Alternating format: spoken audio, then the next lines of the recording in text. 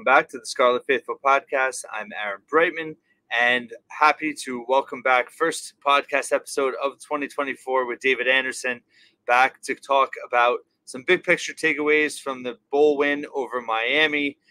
Huge for Rutgers, of course, and a lot of the roster coming back for 2024. So wanted to focus on that, as well as touch on the addition of Athan Kaliakmanis, the transfer quarterback from Minnesota. David, first, Happy New Year, and wanted to start with you in terms of kind of some of your big picture takeaways on Rutgers from that victory over Miami and how it kind of pushes things forward for this 2024 season ahead now. Happy New Year to you. Thanks for having me. And I think that this was an interesting game because, well, first of all, we had some commenters who said, well, you guys are saying you can't predict what's going to happen, but you're giving predictions. Like, well, we got to do something.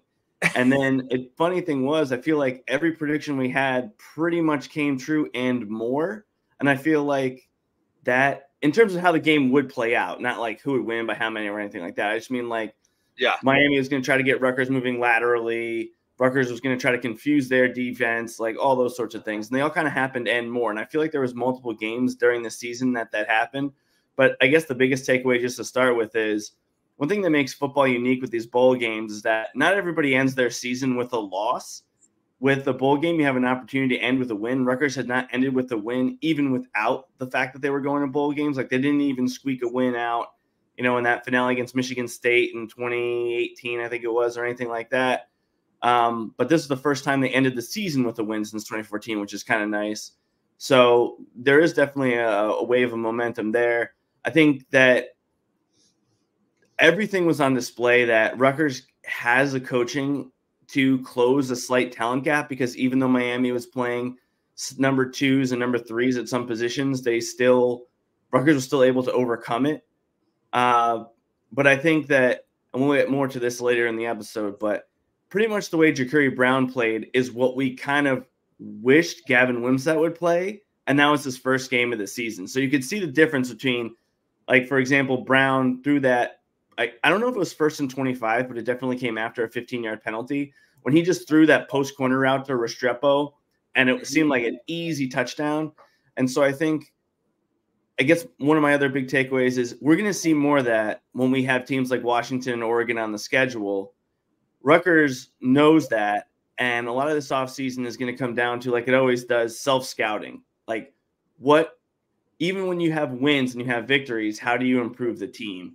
And so I think that was my biggest takeaway. Like, you saw flashes of what burned Rutgers earlier in the season, what could burn them in the future.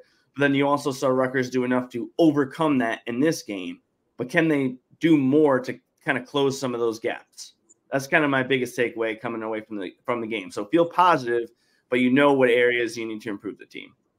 Yeah, I think it's a great point about the defense. I think, everyone I've seen a lot of hopes that, with the defense that they have returning, they're going to be a top 10 defense.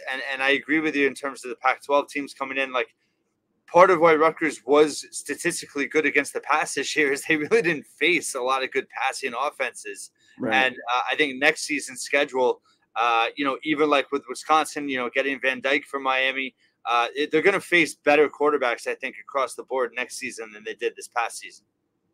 For sure. And then I guess the best kind of data point is there was a crazy stat. They were showing that the number of teams that have been shut out in the last 10 or 20 years from the Power 5, and Iowa finished 10-4, but they have been shut out 3 times this season.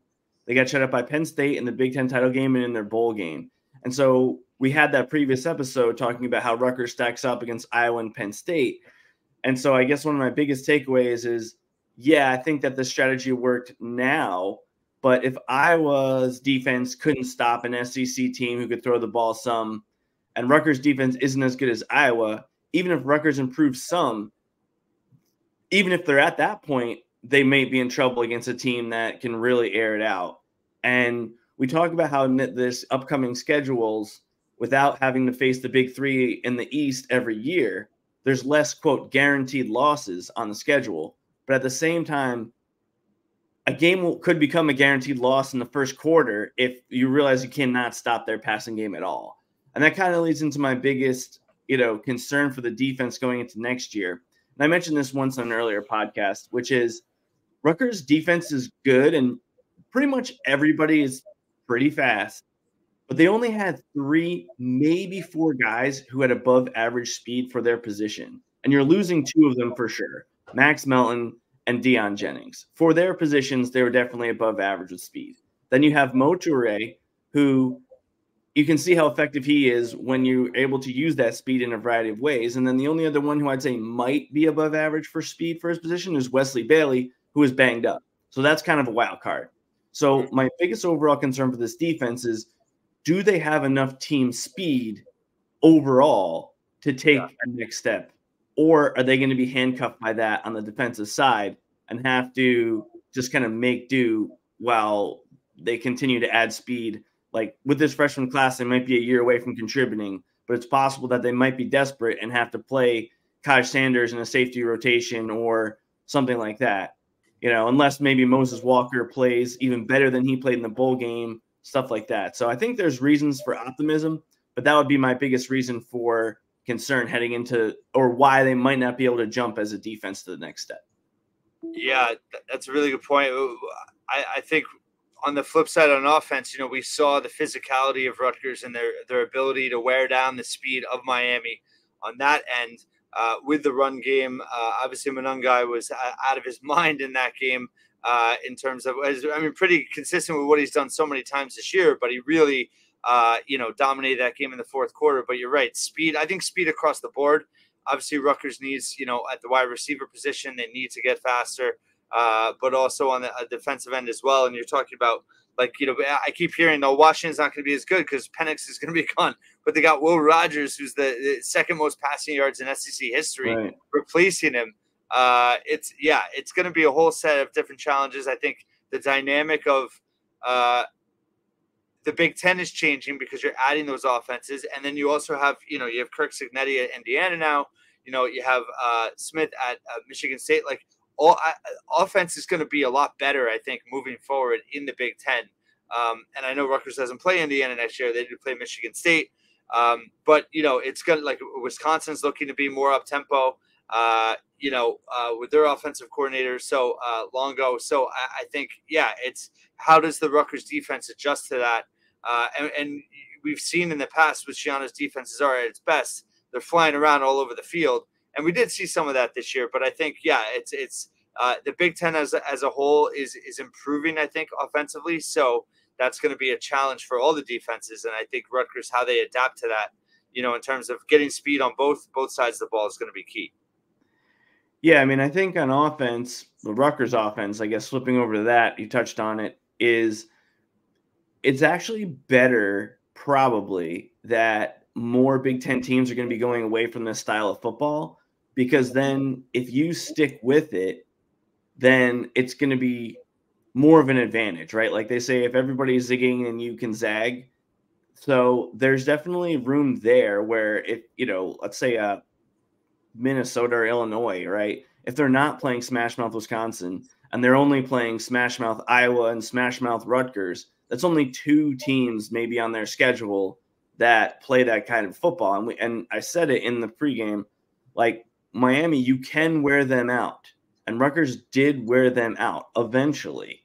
And so the question was, if Rutgers was not playing with the lead, would they have been able to do what they did in the fourth quarter? Because I don't believe Wimsatt threw a pass in the fourth quarter. And the answer is probably not. So you can keep this style, but there's definitely a need to augment it with at least a little bit more of an effective passing game. Regardless of how you do that, it's got to be more of a threat. But I do agree that the Big Ten is changing, but that doesn't necessarily mean you have to change what works for you on offense, as long as you can improve, the other aspects to make the team not one-dimensional. True. I agree with that. I think one thing I came away with after the game that I said, and I think my rapid reaction was that also, though, I think we see the pot, that game was very, I think, indicative of where the team is at, where the program's at, just in terms of a ceiling right now. Because I think, we saw this season teams they kind of matched up relatively evenly with or were favored against. They won all those games, and yet Miami is probably the one team that was more talented without question that they won. But like that style also, like if they're not a team that's going to be able to come back against high-powered offenses. So I think there is a very clearly defined ceiling. Obviously, the Ohio State game, they gave them everything they had. But, overall moving forward, like Rutgers isn't, there's going to be, even though they don't have those built-in losses with Michigan, Ohio State, whatever, they're going to be really challenged to compete with certain teams in the conference with the style of offense they have. The key is, can you win all those other games that you match up relatively evenly in? And we know year after year, that's really hard to do.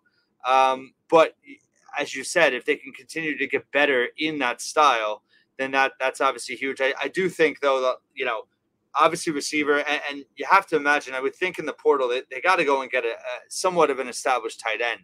I know they have some young guys coming in, but, they have to get some kind of production. I mean, Langen had his moments, but I think overall you need a tight end in the passing game to be a little bit more of a focal point, I think, moving forward. Sure. I mean, it's a really interesting launching point. I mean, do you want to talk about the future quarterback battle and that context? Let's go for it.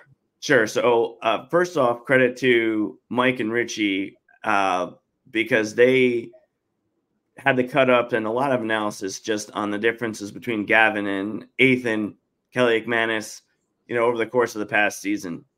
And one of the things that they did yesterday was they did a live stream of every Athan Kaliakmanis pass attempt of the year, which was kind of incredible. I'm sure it took a lot of work to do that. And I think the biggest takeaway that I had, there's many, and we can talk about many. Yeah. But one of the biggest differences between, and again, let me first clarify this before we get comments.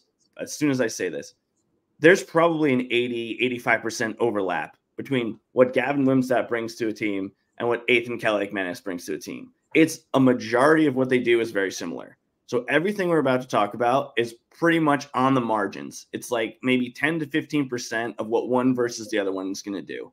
And I know Rutgers has a Johnny Shepard and AJ Serace, and that it's even more complicated than what I'm about to say.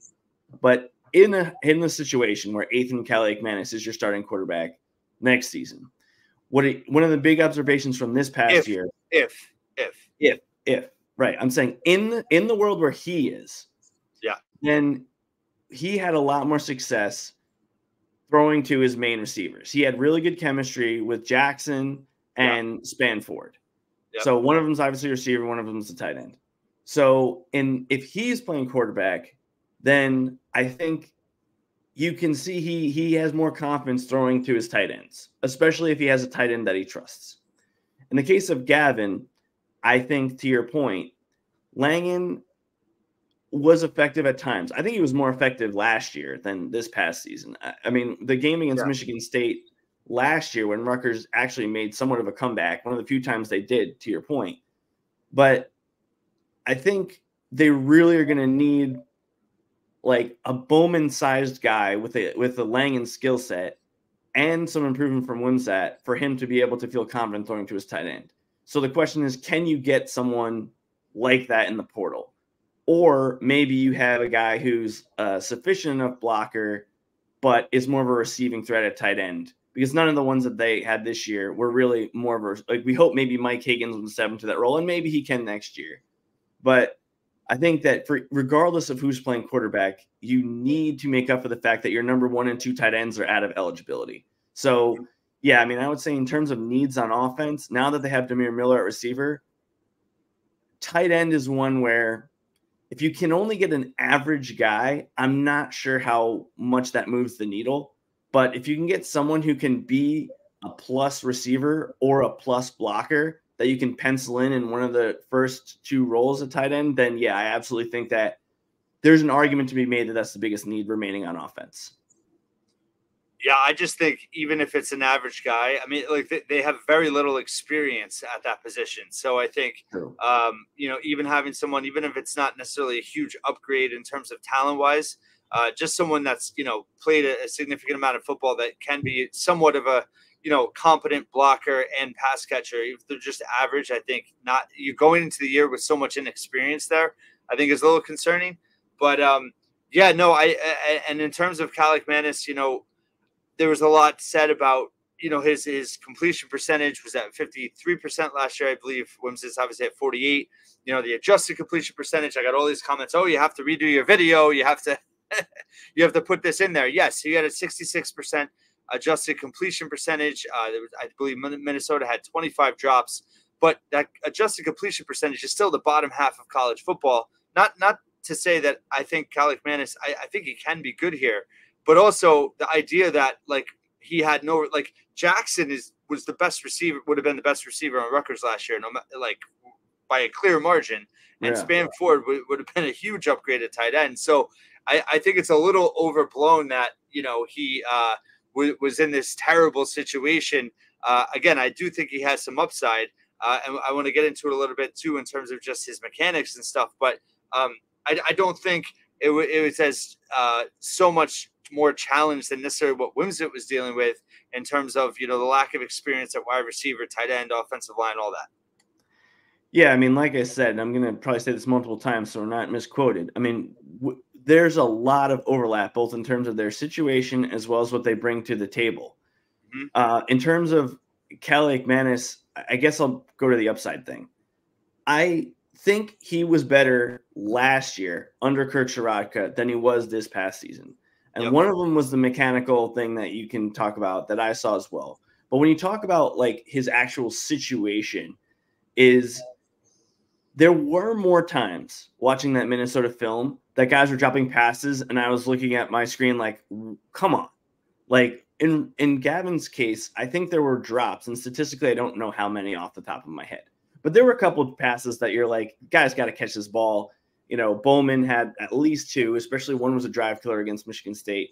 They ended up winning, luckily. But I don't think that the situations, like you said, were that much different with the receivers. I would say there were a couple more drops in Minnesota for sure. But there were still plenty of balls that just kind of came out of his hand and just didn't seem right. And Gavin has that sometimes as well. I don't know if we have numbers of exactly how many times that happened. But when we talk about inaccuracy issues, one of them is how many passes just literally came out of your hand so poorly they were uncatchable. And we used to see that with Noah Vedral sometimes. But in terms of his mechanics, what I saw, and I think you had a slightly different take on it. What I saw was that when he's at his best, he actually throws like Mike McMahon, former Rutgers great Mike McMahon. But when he's not, he's doing a little bit of double tapping on the ball, which can also kind of let you believe that he's about to throw. And then also, it seemed like his ball was coming from a lower angle, which was one of the reasons that I think he was having more passes batted down at the line. Because Gavin had that sometimes too, but not as often. I mean, he definitely had some passes batted down, but one of the things that just kills you as an offense is if a guy's open, you see him, the play's perfect, but the pass gets knocked down by a defensive lineman. But otherwise, mechanically, it did seem like his mechanics were different than from the year prior. That's something you saw as well, was it not? Yeah. In terms of the arm angle, it seems like there were even times where he would go three quarters or even sidearm at times, based on the throw he was making. I do think he was more mobile than people. He threw off the run a lot more, I think, last year, and I thought he was actually pretty good in doing so. And they tend to do more play action with him, and they last year at least, and then also. There were a lot of design rollouts that he did. He looks like kind of just a traditional drop back, three-step passer, but he was a lot more mobile in the pocket than I think people realize. But yeah, I noticed that in terms of the arm angles changing on different passes. And then also, in terms of his, he almost has a wind up sometimes. And it looked more, I don't know if exaggerated is the right word, but based on when he was under Ciarrocca, it just seems like it became more to it in a bad way in terms of taking longer to get the ball out of his hand. I don't know if that's just a kind of bad habits. I don't know if that's something in terms of Ciarrocca being back with him, he's able to eliminate that. But it did seem like even with Wimsatt, sometimes, even if his throws aren't the most accurate, like it comes out of his hand kind of naturally. Where Kaliakmanis, it does seem like he has to put like a lot of force in. There's a lot of force in his overall body motion. It's not just so effortless. Yeah. Effortless and like centralized to just his arm, like his mechanics are a little bit jerky in terms of how his whole body goes into it. Yeah. I mean, that's one of the things where, I don't want to commit that I'm on team Gavin or team Athan or team everybody or whatever. Me neither, yeah. But with Wimsatt, he will continue to get better. And one of the reasons for that is because he does have that ability, that just flick of the wrist.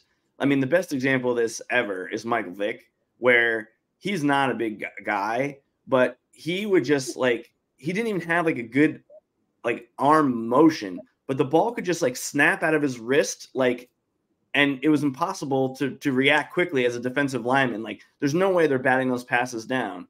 And so I feel like Gavin has, when he has his feet set, he has the ability to throw with more velocity. And it's much easier to learn how to harness the velocity you have coming out of your arm than to try to get more, like we saw from a Noah Vedral, or in the NFL level, like a Chad Pennington. Like you can do, karate or whatever and improve some of the muscles in here. But I mean, I don't think Kaliakmanis has a bad arm, but he's not the Greek rifle or whatever that some people said of him, when he was coming out of high school. So I do think that he has to be at an optimized throwing motion mechanics to really improve on his game. If I look more also at last year, the difference though is I just feel like their coaching staff had more confidence in him to just hit those 1st and 10 5-yard passes. Yep. And then the staff has with Gavin. We saw it a few times, and I was actually pleasantly surprised in the bowl game when they ran that play with Dremel went in motion to the right. It was near the goal line, but they kind of just threw him a quick dump off, and he had some space because there was already a receiver on the line who was able to block. And then there was a little space before the safety was to come up.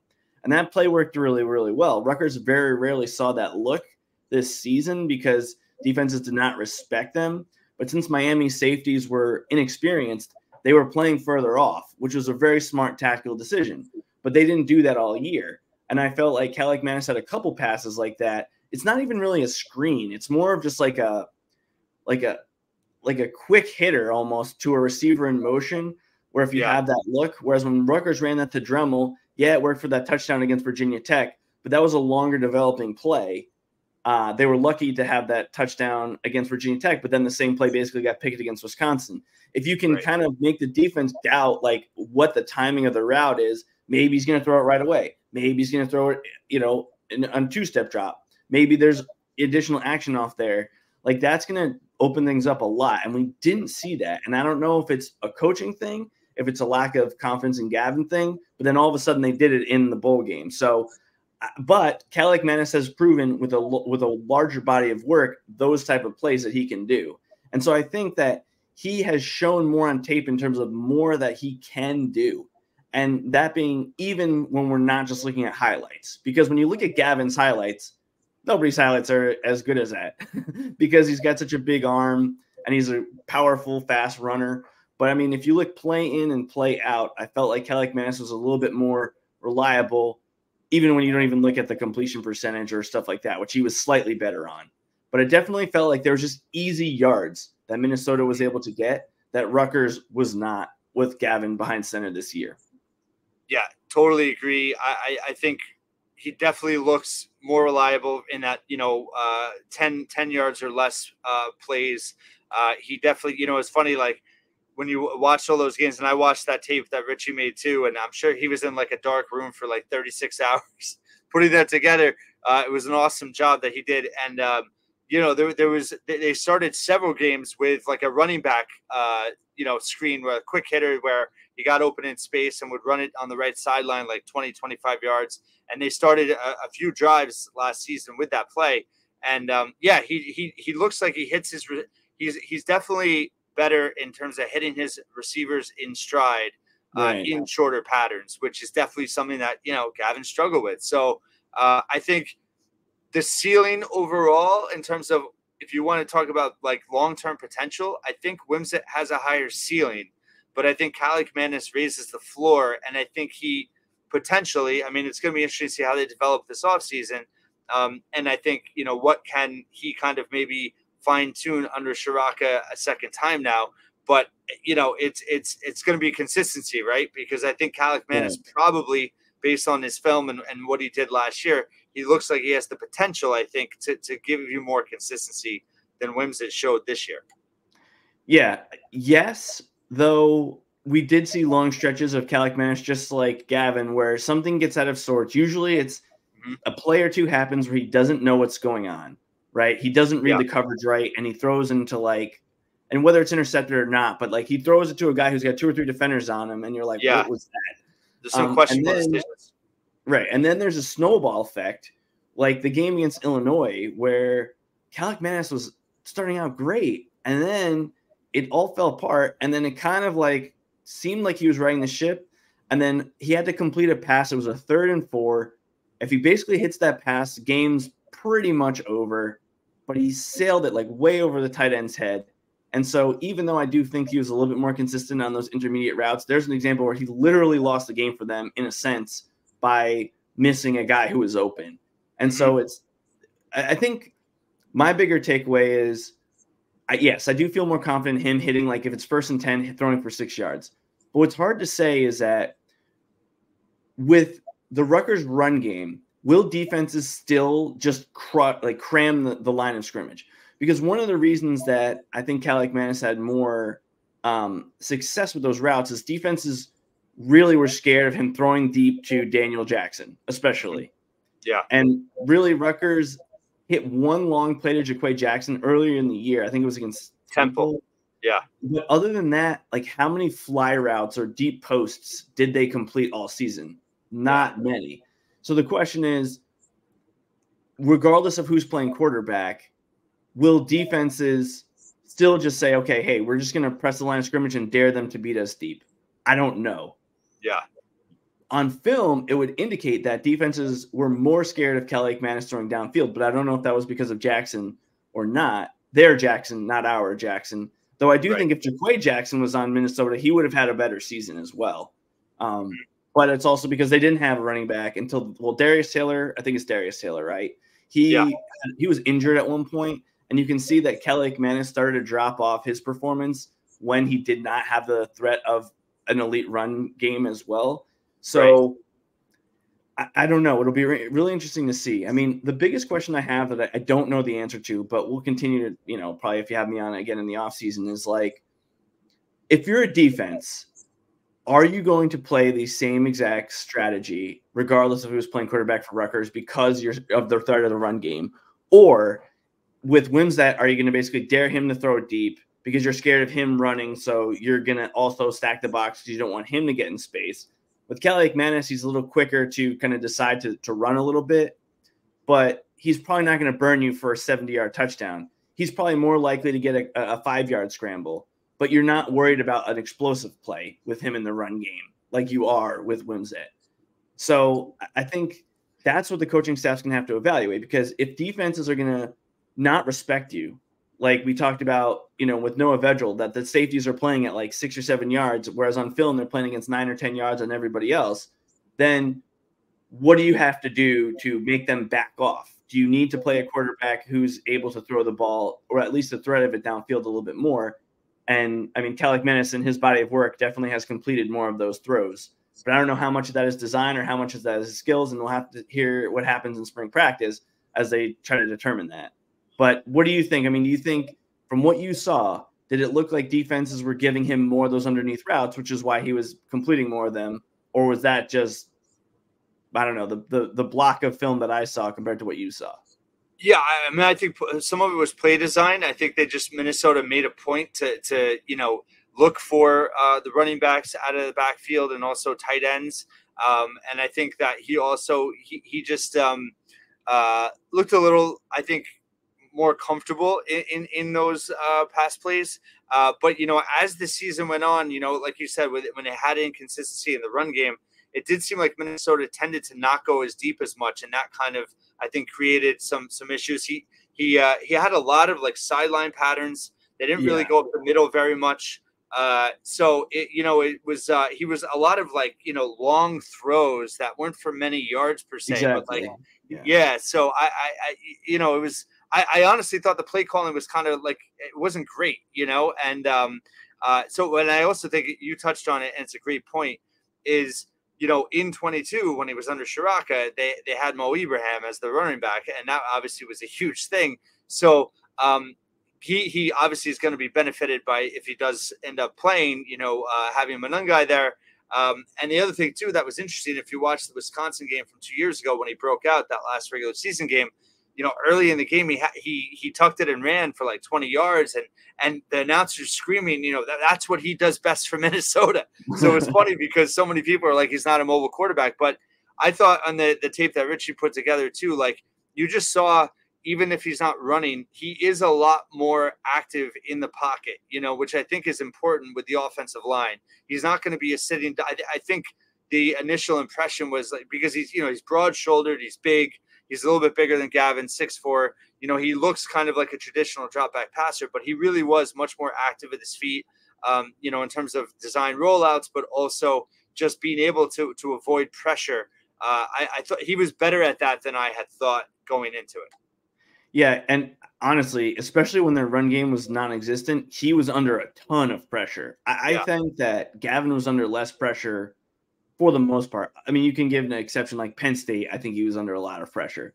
But for the most part, in other games, other than maybe Michigan, when they finally, at the late, we're like, all right, we got to pressure him.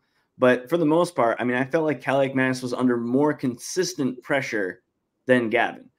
I do think his pocket presence is better, but also he is very close on that line of having happy feet, because sometimes, like you said, when there was pressure, he would look towards those deeps. They're not deep, but they're a long route to the sideline, and he really did not have success on those. But it was kind of like, I know I got a receiver here, and his ball placement, like in terms of back shoulder and things like that, is a little bit better than Gavin's for sure. There's definitely more plays where he could hit that.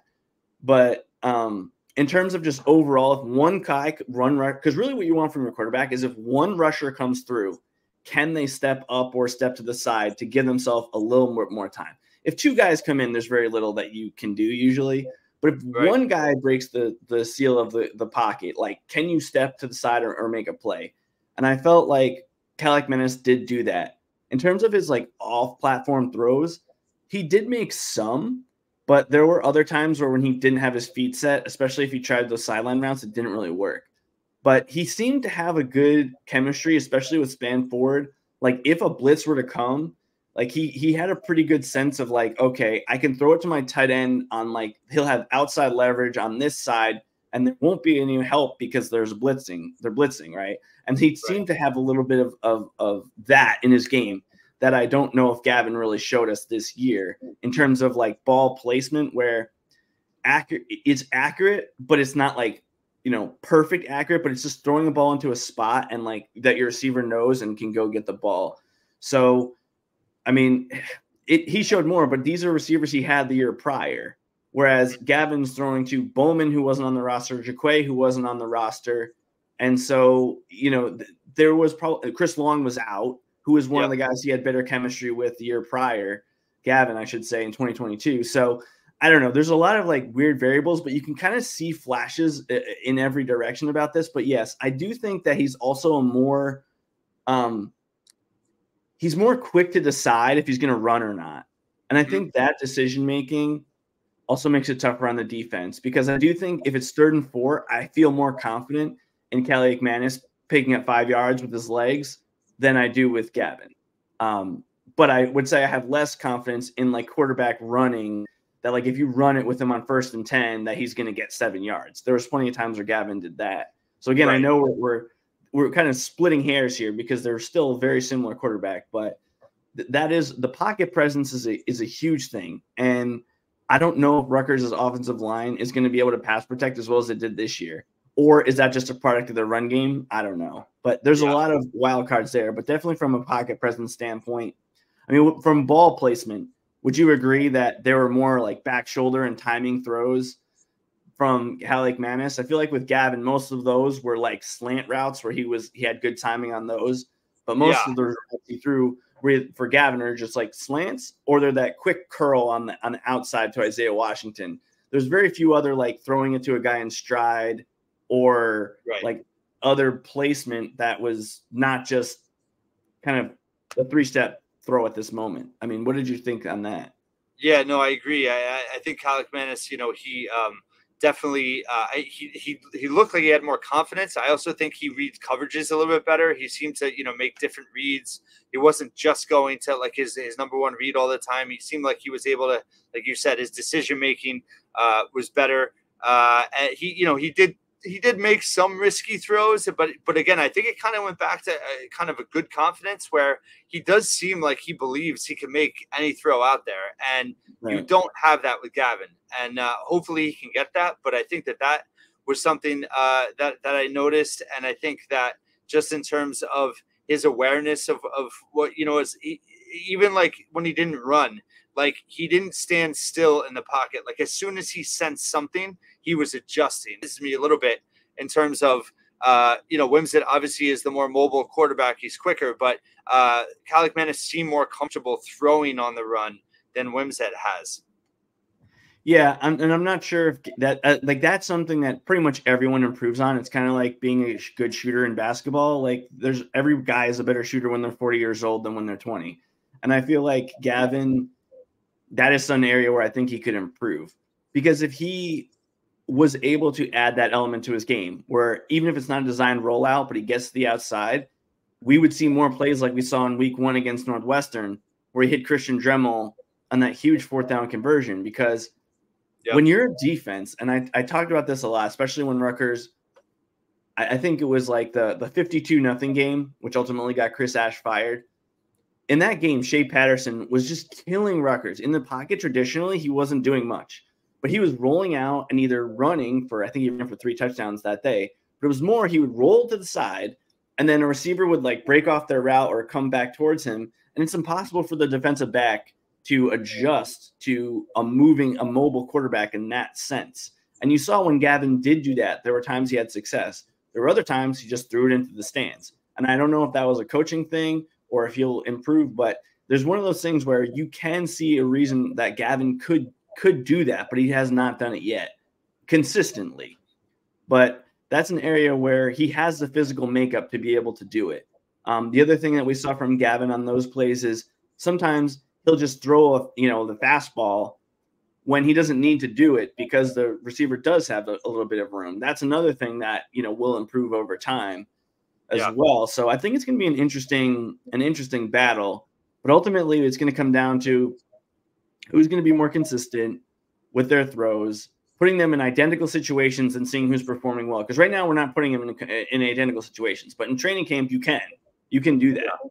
Yeah. And then secondly is just how do defenses react? I do think that there's like you see this in basketball a lot where a defense will assume the best play to play you is like, let's say a 2-3 zone, which is different in terms of how you have to play it as an offense, and quarterback is quite similar. Like if they're going to play more like deep thirds, like cover 3 against you, then even if one guy is a little bit overall as a better quarterback, but defenses are consistently going to show you a coverage that the other quarterback is better at handling, sometimes you have to just, and that's one of the reasons why I think you should make in-game adjustments. You go to your backup quarterback is a situation like that. Even if, let's say, Gavin's the overall better quarterback, but defenses are going to constantly just like pack the line of scrimmage. And when Kaliakmanis comes in the game, they don't. Like maybe that's a reason that the coaching staff has to make an adjustment. I don't want to try to set up a 2-quarterback system. I hope someone just comes out, wins the job, and everybody's on the same page. But I do think that this gives Rutgers a little bit more flexibility while they wait for Shepard and Surace to continue to develop and potentially, put their names in the hat as well. But again, it really comes down to how do defenses play you? And we won't really know that until the season starts. But if the guy clearly separates himself from the other ones under similar circumstances, then he's definitely going to get the first and second and third crack at, playing on Saturdays next season. Yeah, I totally agree. Just going back to one comment you made about like Gavin not having touch sometimes in terms of those short passes. I did think that Kaliakmanis struggled with that a little bit too. He throws pretty hard, and there were definitely some balls where, he could have, I think, had a little bit more touch on it than he did. But it's going to be interesting. I think, it's people wanted, I think, a clear upgrade. I think that Kaliakmanis, again, I think his ceiling isn't as high as Gavin long term, but I do think he could definitely come in and win the job and be an upgrade overall. But I think you're right. I think that there's definitely a possibility that they platoon, either by design or it just kind of works out that way. Flashbacks to Shiano 1.0 where he would mix and match based on how the game was going. I think that is a possibility. I also think, having a quarterback come in that Shiraka knows inside and out, and then is able to look back on this year and what changed. I think that that's going to help the transition. Also, it's not like you're taking a flyer on somebody that doesn't have experience at this level, but not only that, you have a Power 5 starter that you've also worked with before. So I think it's you don't want to say ideal situation. You'd rather have a blue chip, proven Power 5 transfer coming in. But I think for what they were able to do, they upgrade. And I said this in my last podcast, that they owed it to the returning group, I think, to give them this option to upgrade the position. And we know the offense has to take a step forward. I think we made good points about the defense also needing to take a step forward. To keep the stability going, nothing's given for next season. And even though the schedule might appear easier, I don't think it's an easy schedule. And I think while everyone wants more than 6 regular season wins next year, I don't think going 6-6 would be a failure, because I think that a lot of things could go wrong too. And I don't think anything's a given. I think it's, this team definitely has the potential to do more. But I think that there's a lot that has to happen to also maintain the success they had this year. For sure. I mean, in terms of Kaliakmanis, just wrapping my comments on that, I mean, I think if you want to say where did he have the edge, just on, comfort in throwing those 1st and 10, get 6 yards, get cheap, easy yards. I felt like Rutgers was always a struggle to get yards until late in games when the defense was worn out, and then Manungai was just like pounding the rock. Other than that, it was always a struggle. And then the other way that I think that Kaliakmanis, what he brings to the table, he's definitely better at throwing deep sideline routes, which does challenge the defense vertically and horizontally. I mean, I always felt like I never thought Ben Roethlisberger was like the best quarterback in the NFL, but the team he played for always were able to have more available to them because he could throw those routes. He could throw deep crossers and he could throw deep down the sideline. So the defense just had to respect it, even if, again, I personally, I think Eli Manning probably had a better career, was a better quarterback overall, but just the fact that Roethlisberger had that allowed the team to do so much. So, I mean, on offense, that's kind of how I see it. But on defense, I agree with you. It's entirely possible this defense will not be as good as it was last year, especially if Mochire is forced to play with more linebacker, or you have an injured Aaron Lewis or something like that, or Robert Longerbeam, something like that. So I don't think that going 6-6 next year would be a failure.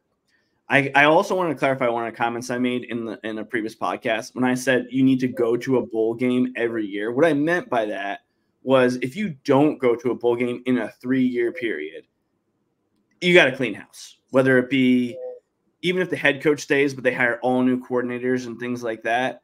That's what you see at some of these other programs.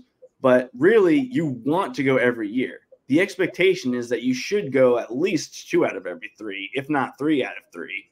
Right. Next year, though, I mean, this program is pretty stable, but there are some areas where they don't have depth. And if something happens in those spots, it's entirely possible that the overall record regresses, even if the program is in the same state of stability that we've been talking about. And that's pretty much the theme of the whole entire bowl season. And this is what I put in my Off Tackle Empire, season postmortem, basically, that's going to be coming out soon, is that Rutgers is a stable program right now. And you saw how that allowed them to beat a team like Miami that has a lot of talent but is in constant flux. And I feel like, yes, you do need to win games every year, but more importantly is just, do you have a solid foundation in your program? And Rutgers definitely does. So hopefully they can figure out a way to ensure they at least get to a bowl game again next year. But if they go 5-7, but beat someone good, or, maybe they lose 2 games because, a quarterback or a corner or something fluky happens, like, that's understandable in the place that this program is in right now. So, yeah, do I think they'll go to a bowl game next year? Yeah, I do. But could I see a scenario where it doesn't happen? Yeah. And I don't think that's necessarily a sign that the program's trending down. It more just might be a sign that, you didn't win all of your 50-50 games like you did this year. Well, I think that's the flip side of everybody coming back on defense, right? Is you also have to develop depth behind them. And it's a lot harder to do that when you have, you really don't have any openings in the starting lineup. I think obviously the spring is going to be crucial for bringing a lot of the younger talent along. But also, having guys that they can get, and I think the first 2 games next year, are actually well timed, because hopefully, they can take care of business against Akron pretty easily. Then you have Howard, you're getting younger guys, not necessarily on the 2 deep, or even just at that second level, more time early in the season. So if you do have some injury issues, you have guys that maybe have a little bit of snaps under their belt for the season. Because I do think that is a concern, that they're very top heavy in terms of, Right. a very good starting lineup, but not a lot, in terms of proven behind them. And that's going to be key. I think that the Teray point is excellent. Can Moses Walker be a guy that steps up, in terms of that linebacker role alongside of Powell, assuming he can, make a pretty smooth recovery in terms of coming back and being ready. So, yeah, there's more question marks than people necessarily want to take into account. But I do think, yes, this team could move forward. They could win 7 regular season games, maybe get to 8, depending on if everything goes right. But I think that the Kaliakmanis move certainly provides more stability to a program that needed it at that position. He's not a guarantee, but certainly I think improves the situation versus what they were at the end of this season. So it's going to be interesting to see how all the development goes this offseason. Any last closing thoughts here? We'll have plenty of time to discuss other things, as this offseason goes on. But anything you wanted to close with? Yeah, I mean, we didn't really talk about just the transfer portal defections. I would say my main comment on there is that it's gone as well as you could have expected, which is that your starters are all here. They're pretty much everybody is coming back. You lost a couple guys from the 2 deep, or in some positions a third guy like an Aaron Young. He's not the backup running back, but obviously he's in the mix, right? So I think that as it went as well as it could have, and I think that's a sign of Rutgers being a relatively stable program. You can understand pretty much everybody who went in the portal, pretty much, right? If you're and I mentioned the defensive line already, which is there's a lot of guys like a Cameron Stewart, I believe, entered the transfer portal, and that's a guy who would be playing on other teams, even in the Big Ten. But there's such a logjam at his position that, you kind of have to size up, all right, with all the guys that are, borderline 2 deep, am I going to be one of those ones that plays or not? Or is it better for me to get an opportunity going elsewhere? And it seems like they still have enough depth at defensive end that I feel okay about it. But again, you're an injury or 2 away from having a 2 deep with not a lot of proven depth that's in there. So, at linebacker, I felt like Moses Walker and Abram Wright both played pretty well in the bowl game, despite not really playing at all year. Yeah. And so you're probably in a good spot there. But again, I think every team has had more turnover pretty much in the transfer portal than Rutgers through this segment. But it's entirely possible that there will be more defections after the spring during the next, period transfer portal window. But you got to cross that bridge when you come to it and hope we don't come to that one. We hope that everyone, is happy, continues to stay. But so far, so good. And, that's a sign of players have belief in the coaching staff and what they're doing at Rutgers. And hopefully that, is a sign that things continue to trend up, even if it's, a similar season in terms of wins and losses next year. Yeah, great point. And I think that also shows that there is real buy-in in the program, that, you know, a lot of their younger talent, they're not being impatient. They're not just leaving to go find, playing time elsewhere. You know, they're bought into the fact that, okay, this is going to be a veteran team next year, might not have a ton of opportunities next year, but if you continue to develop underneath them, really 20 to 25, I mean, it's wide open in terms of so many different position battles. So I think that's a good sign as well. And something you have to, for Rutgers, you have to be able to do, because you can't keep restocking, you know, and Shiano's talked about the pipeline and filling the pipeline, and this 24 class fills that pipeline now. But now you got to keep the key parts of those pipeline and develop them. And I think getting those guys to stay, that's, I think, speaks to the culture big time as well. So overall, I think, we're both optimistic, but, at the same time, I think, you can't be delusional in the fact that a lot of progress still needs to be made this offseason. It's critical for the program to be able to take that step, because you can't be complacent, and you can't just assume, 6-6 is an automatic every year now. To your point about, going to a bowl game every year, every 2 out of 3 years, whatnot.